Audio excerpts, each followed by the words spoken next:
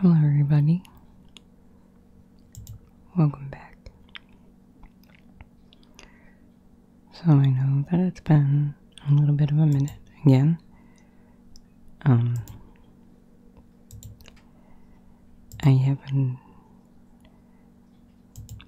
I've been working, so I didn't have a choice but to go back to work. But I know I have my screen a little bit big, and that's kind of intentional, because for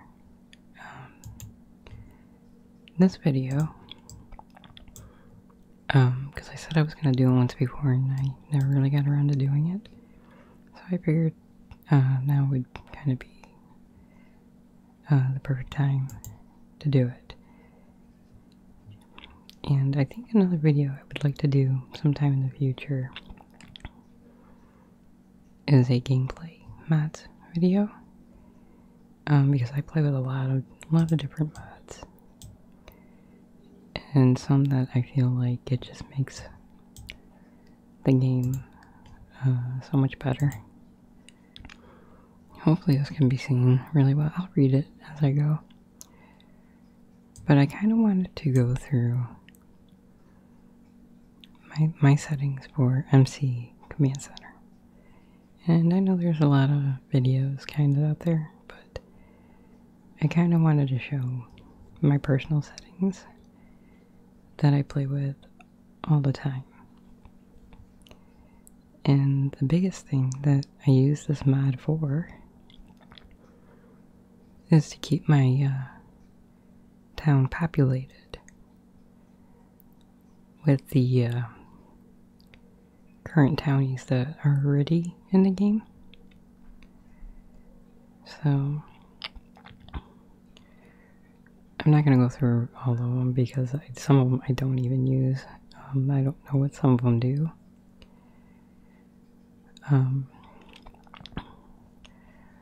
But I will start with the biggest one that I use it for, and then I'll go into everything else, so that way if it's not something you care about, at least you got the population part. What I like to do is I like to keep the town populated with my Sims, that are in my gallery. Not EA townies. They never come out looking good. So, under MC population, you go to populating settings, and right here, import tray settings, and import tray percent. I put that at 100%, so that way when new townies come in, they're my Sims. And sometimes I will sometimes I'll download Sims off the gallery, just so that way I could have like a ton of Sims in my gallery, and that's what it will populate it with. So I always have that at 100%. And under populating settings also,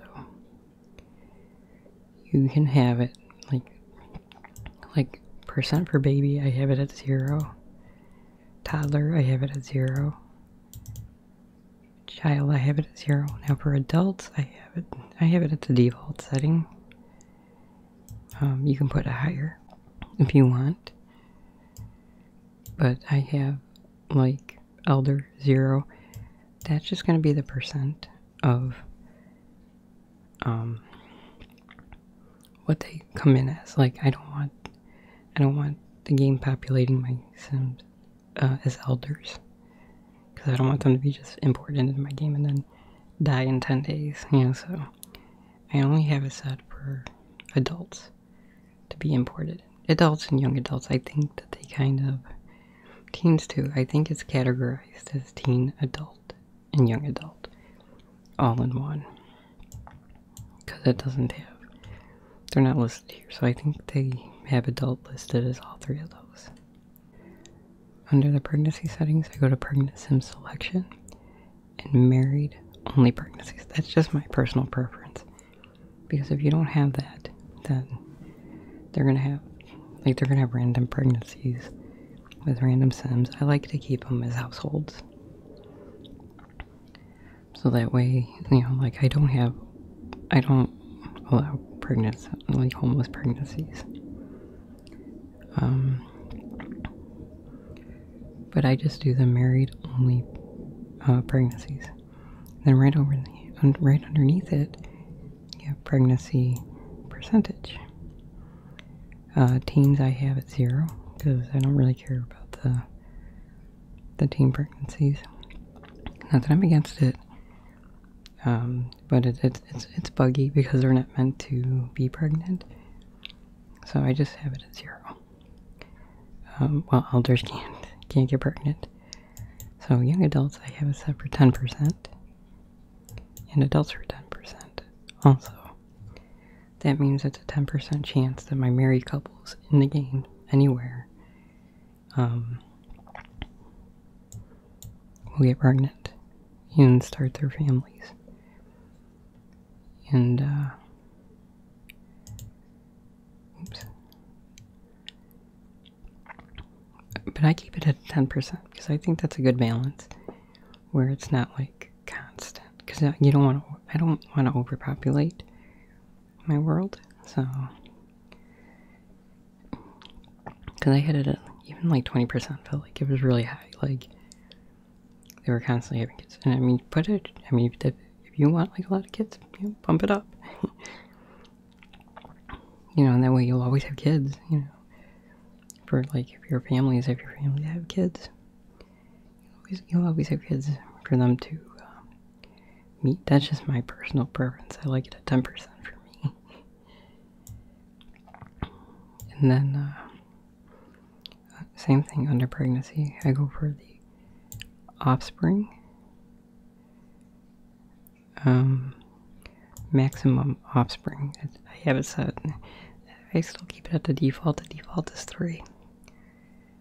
That's just the amount of kids that your townies will have, you know. Like if you have it set to 4, they'll have up to 4 kids. Doesn't mean they'll have them all, but because I only have it set at a 10% chance, so it doesn't mean they'll have them all, but that's the max that they'll have.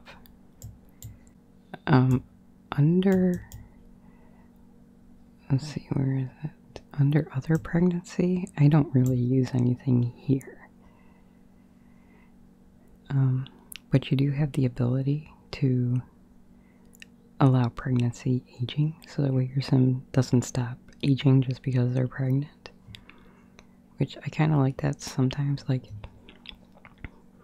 I liked that when I was doing the 100 baby challenge, even though I'm not doing that one anymore, but at the moment. Because I felt like that when my sim was not aging, then it just took a long time to get through her generation. Because she was always pregnant, so she was never aging. It just felt like it was taking a long time. And that's just for me, though. I'm trying really hard not to miss anything that might be important.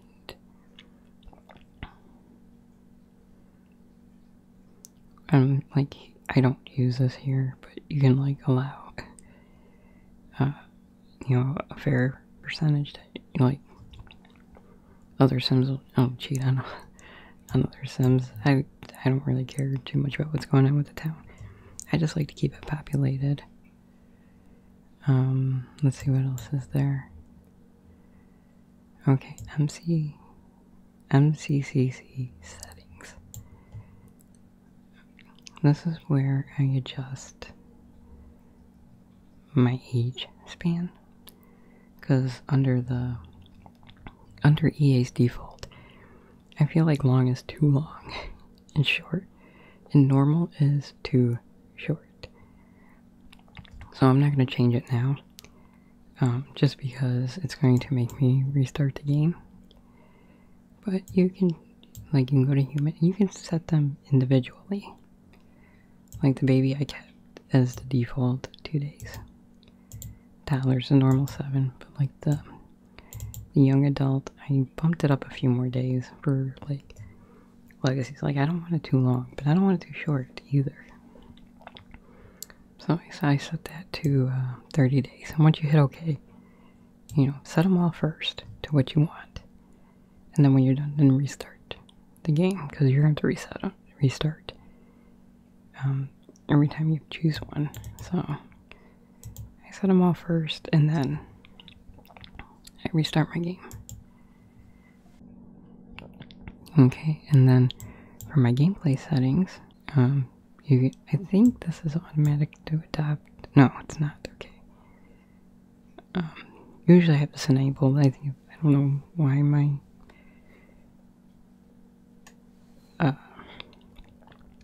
is disabled, but you can enable it, and then townies will adopt neglected kids.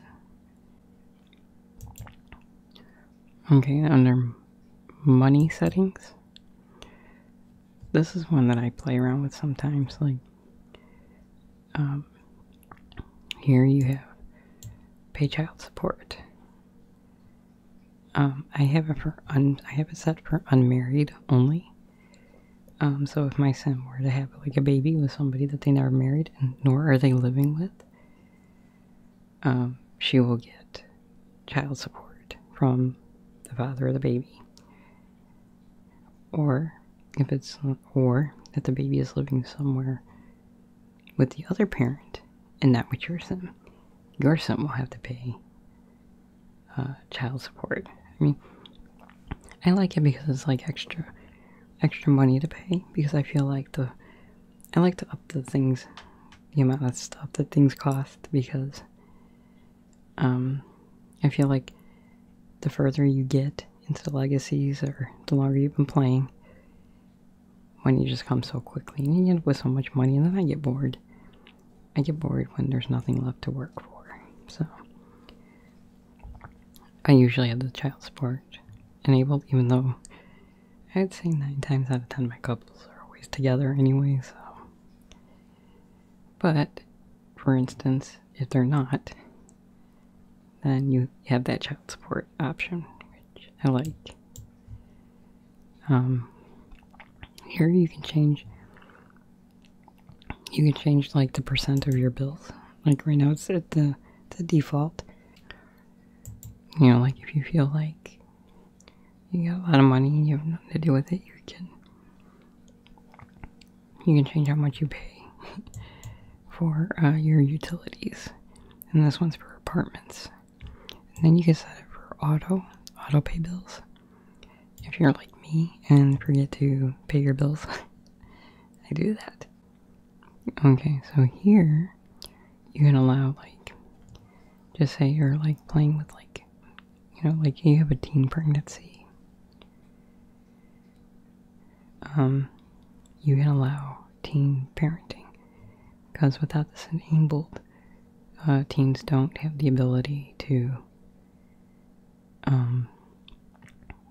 parent kids and toddlers and stuff, but with this you can enable it. I have mine enabled, so that way like my kids can help out and stuff. Okay, breakup settings here. This is where, like, if you want a chance of your townies breaking up and ending up with somebody else, you can put the percent here. I have mine all at 0, because I just don't want my townies all over the place. I want them to have their families and keep their legacies going. Because I don't really focus too much on the townies. Like I said, I just like to keep it populated. But this is where you can change it, if you want that to go on in your town. Then spouse relationship change percent. If I were to use it, I would probably put it at like maybe a 5%, because if you put it at like 10 or 20, you're going to be breaking up all the time and remarrying. Just a heads up. And here, break up, move out sim. So if they do break up, one of the sims will move out on their own. I think it's kind of random. You can choose for it to be. Oh, okay. So I guess it's already defaulted to, like, I guess it moves out the male automatically. You can have it to move out a random sim. Like, it'll either move out the female or it'll move out the male. None of my townies break up anyways right now. Because I don't have it set to. Which I might later. I don't know. Move children with breakup. Okay, so I had it set to 10%. I don't. My settings are a little screwed up because I was changing so many. Because I was trying to get a little happy medium because my Sims were having, well, not my Sims, but my townies were like having kids all over the place and I couldn't keep up with who was who. But if you set it, you know, it'll move the kids out too, I think. With the parent that it moves out. So, and then you can have like friendship decay, from romantic decay, because like I know with the yay, like nothing really decays. Everything just kind of stays the same. Okay, let's see what else is there that I might use. I use MC Tuner and change interaction behavior. And this is where you can like change stuff, like allow teens to move it. I use that a lot. I always have that. Yeah, mine's enabled. Oops. Oh, now I gotta restart my game eventually. Okay, well I'll do that later anyways. I always have that enabled, you know, so that way like my teen can have somebody move in, or they can just have a teen move in. Allow multiple BFFs. You know, you can have more than one best friend. Mine's disabled. I usually forget about that. This is the biggest one right here. Allow monsters under the bed. I disable that. So that way I don't forget. So that way, because I always forget to use the light. And then my kid or toddler, both of them, are waking up the entire house, and that just, it happens so frequently it started to annoy me. So I disable that. So I don't have to use the light anymore, and they don't have monsters under the bed. That was annoying. Okay, and so like occults I don't mess with. I don't play with occults. Let's see. That's pretty much okay. MC clubs. I do use this one. What is it? Monitor club members. Here, I have that enabled. And this will fill up my clubs.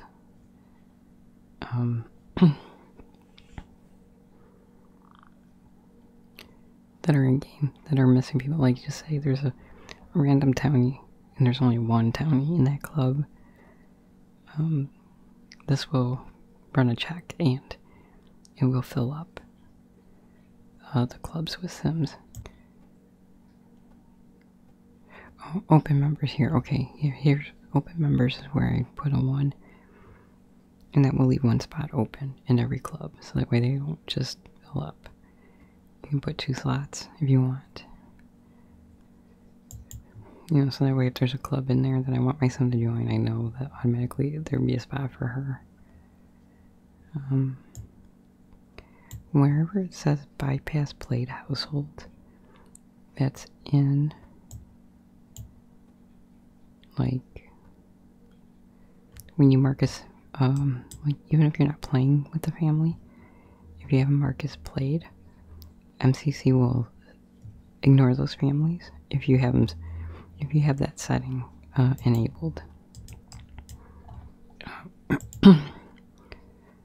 You know, a lot of times I will enable it just because like sometimes I'll go onto a sim just to check on them, and then I'll forget to mark them as unplayed, and that way they'll still go on. But you gotta be careful with that, because like, just say if I'm on another sim, the game might do something with her. So I mean, that's up to you on how you do anything. So I'll say I don't worry about that. You know, I just kind of save on my own at random. So I don't really know too much about that. This I don't know too much about. But anyways, that's pretty much everything that I use on this mod. I can't really think of anything too much more that I use. This right here is the MC Woohoo that I downloaded with it. Here is where you can you can have like, this is where you can like allow like teen pregnancies. I always usually have mine disabled. Woohoo pregnancies. This is where you can set your risky woohoo %. Like if you want your Sims to have a chance to get pregnant every time that they woohoo, this is where you would set. And then where is it? Woohoo.